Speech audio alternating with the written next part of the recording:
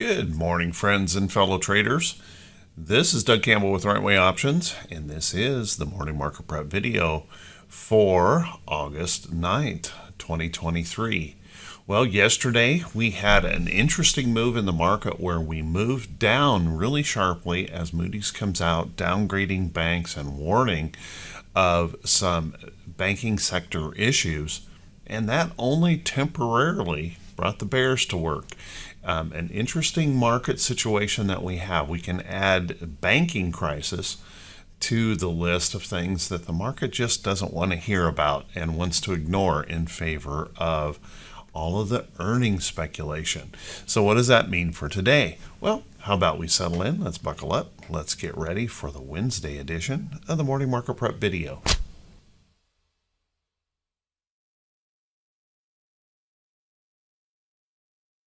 Good morning once again, everyone, and thanks so much for being here. I do really appreciate it. Let's take a look at these charts and see if we can gain some information about how we may want to approach the market for today. I am running a little bit behind, so I'm probably going to try and make this video just a little bit shorter to give you a heads up.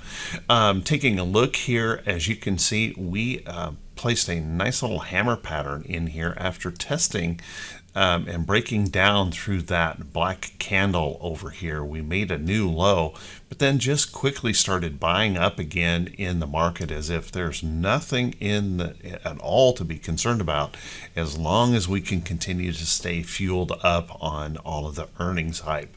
Now, taking a look here in the chart, you can see I still would suggest that we'll be watching this resistance level right up here in the chart. Watch that carefully if the bulls continue to find inspiration to push on higher. And if we can push through that resistance, well, once again, I'm going to suggest we push right back up here and retest the recent highs in the chart. Now, if the bears were to some reason find inspiration today, well, you can see about the only place we have to go for a support level is back down here to test this level in the chart, which would be kind of a painful pullback. I will point out also that we have that potential of that little downtrend with this right here creating that possible lower high in the market. Not that anybody cares about that right now as long as earnings continue to come out. On lowered expectations, we continue to find a way to push these stocks to perfection or above and running those PE ratios up very high in the overall market. Now, taking a look in here, we came really close to completely breaking down yesterday, but we stepped right back up in here. So right now there's no concern overall here in the market, even with that pending CPI data coming Friday. Let's take a look at our SPY, SPY also. Good move down yesterday, more of a spinning top in here yesterday on that move. Trying to push back up, but then right at the end of the day we saw a little bit more selling. You'll notice we pushed down here and tested my trend line in the chart, and we are still above our 50-day moving average. I still think there's a really good possibility that we either consolidate or we continue to push down here relatively soon to test that 50-day moving average. The 50-day moving average does tend to draw prices to it once we get close like we are here. But right now, fueled up on that energy in earnings, I'm going to place this resistance level right back up here again, that if we can find that bullish inspiration to continue to follow through today, we might be up here testing that resistance. If we can break through that area, then we might test the top side of that resistance, and then of course beyond that we're looking at a full-on new price highs in the market.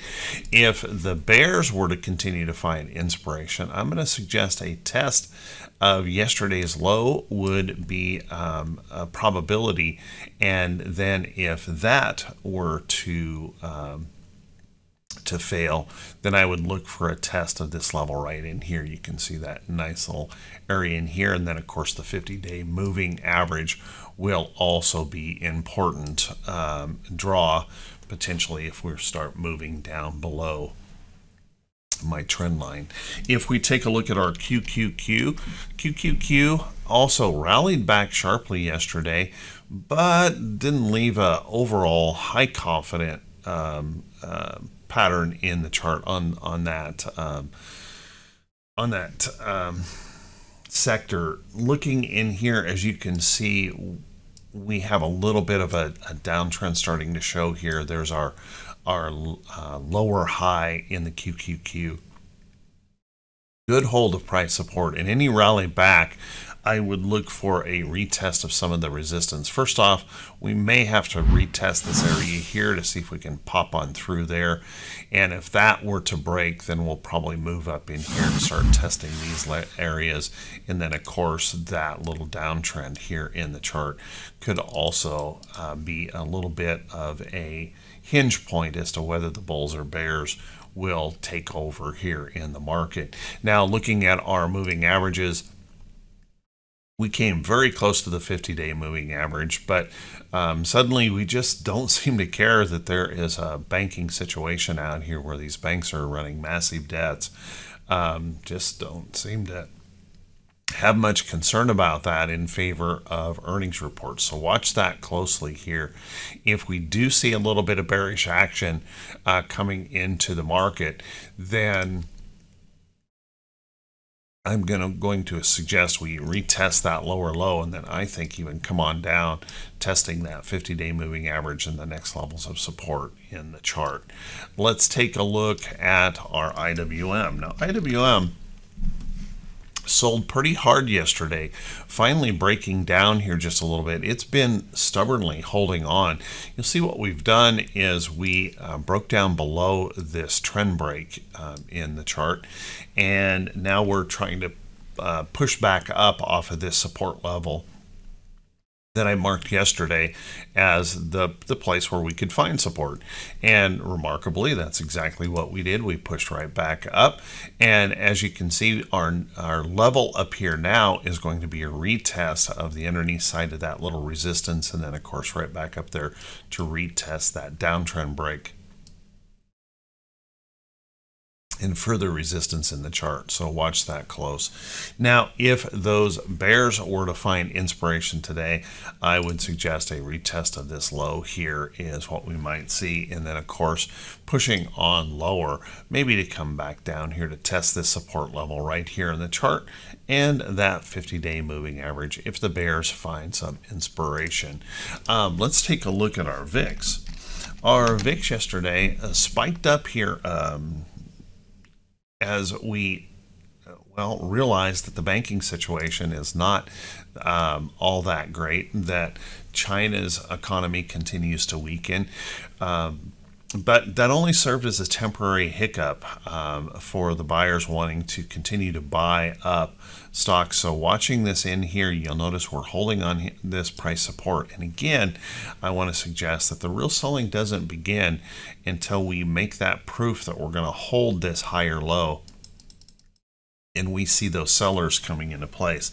If the bulls can continue to push, then there's no reason to believe right now that we can't push right back down.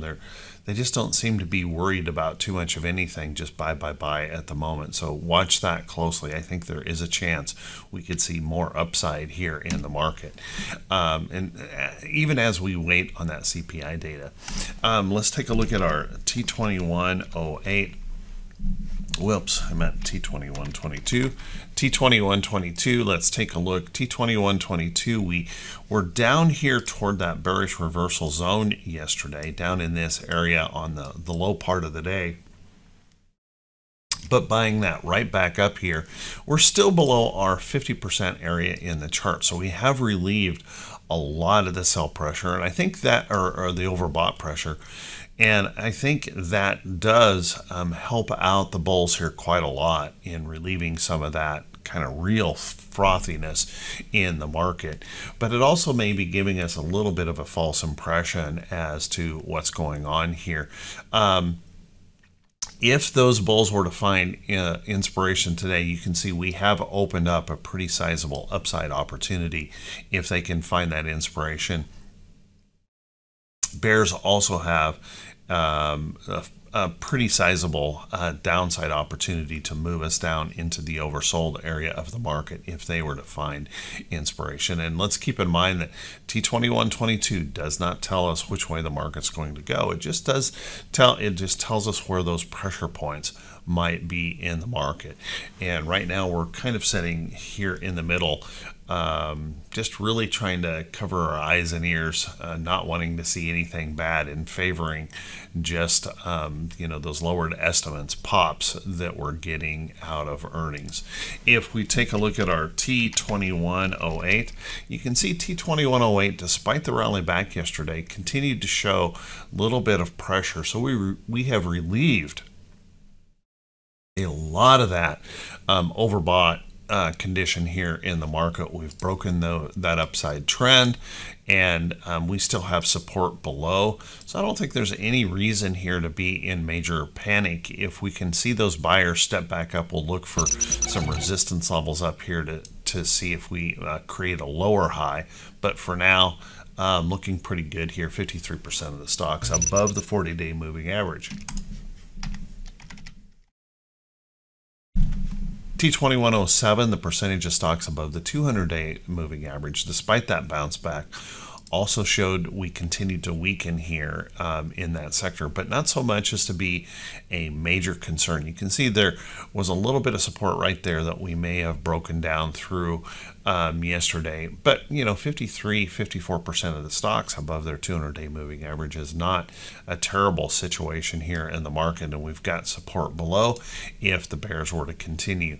Once again, I think the concern may come in is if we were to rally back up and then put in a lower high up here someplace. That's where maybe a little bit more concern might come into the market. If we take a look at our T2101, this is something that does concern me, is that our market breadth, even with the wild volatility that we saw yesterday in the market, we had no real measurable increase in market breadth. Our breadth, it continues to be very, very low. Volumes yesterday were relatively low as we saw that whipsawing around in the market. Now, I don't know what that means, but I will kind of favor the side of caution here just because of the big data points that we have coming on inflation later this week, that we still have that potential that we could get big point moves either to the upside or the downside based on that. That would bring in that, potentially bringing in that breadth. So be careful over trading in the market. Make sure that you're keeping that heavy speculation to a minimum, and make sure you keep those stop losses in place and even raise those up to take some of those profits if something suddenly changes here sentiment wise in the market. If we take a look at our economic calendar for today, well, our economic calendar, we've got a few things here to be paying attention to, but honestly, it's a very light day today. Mortgage applications have already come in bearish. In fact, 21-year high right now on mortgages. Our consumers are slowing down. We're seeing that. We're seeing defaults in credit cards and things rise. We saw yesterday where the announcement where credit card debt has now exceeded $1 trillion for consumers across all commercial banks, which is a new record, and consumer household debt has risen above 17 trillion for the first time ever, and we are seeing those defaults beginning to rise. Now that's only going to become a real problem here if we continue to see pressure in those bonds, pushing those yields higher. So watch that carefully here in the market. Now, if we take a look at the rest of the day, we've got a petroleum status report that certainly could be interesting, as we've been seeing oil sector prices stay stubbornly high, also pushing those gas prices up, which is again kind of a pressure on that inflation. And then we have some bond auctions here in the afternoon, and that's only important because that 10-year bond has record levels of short pushing on that 10-year bond right now, suggesting that the bond yield could continue to move higher, adding additional pressure to those mortgages. So watch that. Record numbers are shorting the 10-year bond. That could be important if something shifts here in the market and we happen to catch some kind of a short squeeze that could potentially come into there if things aren't quite as the investors are expecting. Remember, we've got CPI tomorrow. That's going to be a big driver and likely create considerable volatility in the pre-market, which means we could see a substantial gap up or gap down depending on how that number comes out tomorrow. And then, of course, jobless claims also have been a bit of a problematic thing for us, as that those jobs numbers remain hot, with the Fed wanting to see that starting to weaken. So watch those things closely. Then let's take a look at our earnings calendar. But today, guys, I'm not even going to cover any of those earnings on the calendar, just to save a little bit of time. What I need you to do is click the link just below the title of the video on YouTube, and that'll take you back to the morning blog where you can catch this blog and a full list of all the notables today. You might be able to take a real quick screenshot right there to get those notables for today. Instead, let's take a look at some stocks that could be setting up for today. But before we do that, if you can do me that quick favor, once again, if you can click that subscribe button on YouTube if this is the first time you've been here. Also click those thumbs up buttons if you feel like this video is worthy or helpful to your trading day. I really appreciate that. And thank you for leaving those brief comments. Like I said yesterday, even an emoji makes the difference, showing that engagement with the video. That helps the algorithm to show these videos to more folks, and the channel grows. So thank you so much for everyone who takes the time to do that and supporting the effort of putting these videos out every day. Let's take a look at a few stocks that could be setting up. Remember, guys, these are not recommendations to buy or sell any security. You need to do your own due diligence and be very careful here in the market. First off, let's take a look at the US dollar again. US dollar popped up strongly yesterday, but pulled back a little bit. We'll want to keep an eye on this as the dollar strengthens. It's running into some interesting issues on the commodity side of things. So watch that carefully here. We've been seeing things like US steel moving back down as that dollar strengthens. And we may be running into some pattern failures here in the chart. You can see we've broken some support. So rally back, we would want to watch for that potential short in some of those commodity sectors of the market. Now, interestingly enough, we actually had a bid coming in a little bit on gold yesterday, and I think that was just the fear of what could happen in the financials with that downgrade. But then we just quickly decided to forget about that and continue moving on buying stocks. So watch this carefully in here. You can see GLD has been moving down here in this chart. We might catch a little bit of price support right in here, but if that dollar continues to strengthen, that could be a problem here for those precious metals. Let's take a look at some of the other things out there moving around quite a bit. Take a look at Visa. Now, remember, yesterday we had those numbers, credit card debt reaching new record highs. So let's watch this in here. We're certainly going to need the consumer to continue to spend like crazy if we're going to support these prices. So Visa in here rallying back up after breaking some support. If we can rally back up and prove to hold those higher lows in there, then I would look for the next leg for the upside in that chart. If we happen to fail in this area, then we start looking for a downtrend break. Remember, that could be the lower high showing up in the chart, and we come back here to trend. So keep a close eye on that. I still think this chart in GE is a beautiful chart and continues to stay really strong and setting up for more upside move here. Nice little resting consolidation, Beautiful upside trend, very controlled price action. It looks clean, it looks easy to trade.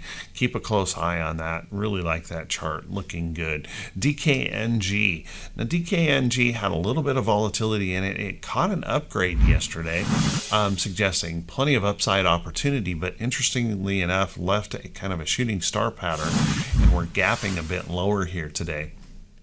So watch that volatility, but if we can hold this price support in the chart, then there may be that opportunity that we can push on up in that position. And there's a reason why that might find some inspiration today, because we've got some earnings in like Penn National reporting today. We're going to hear from Wynn Casinos as well. So that may provide some support to that gambling sector of the market, and may help push some of those stocks higher. So keep a close eye on that.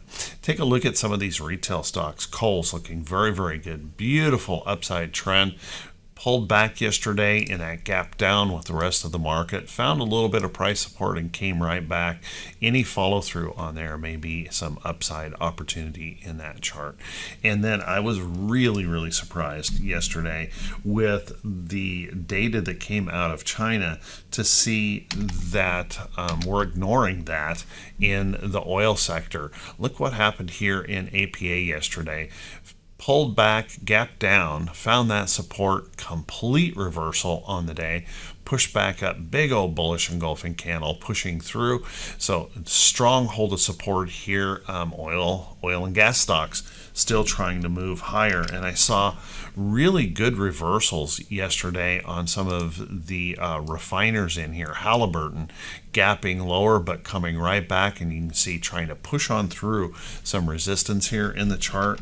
Valero Energy, another refiner, just absolutely saying, no, we don't care about China slowing down, we want to buy oil stocks, and pushing on higher here. So Valero, so keep an eye on that energy sector. This is also interesting that being a commodity, this is also ignoring that rising dollar, which is very surprising to me, but showing the strength of those bulls just wanting to buy here in the market. So there may be more upside potential in these stocks, so watch that close. So with that, guys, I want to wish you all a fantastic day. I want to wish you great results in your trading. Thank you so much for being here. I do truly appreciate it. Remember, CPI tomorrow. Expect a gap either up or down tomorrow, so be careful with over speculation. You could get quickly punished if the market happens to stumble in one direction or the other. So have a great day. We'll see you right back here bright and early Thursday morning, and I wish you all the best.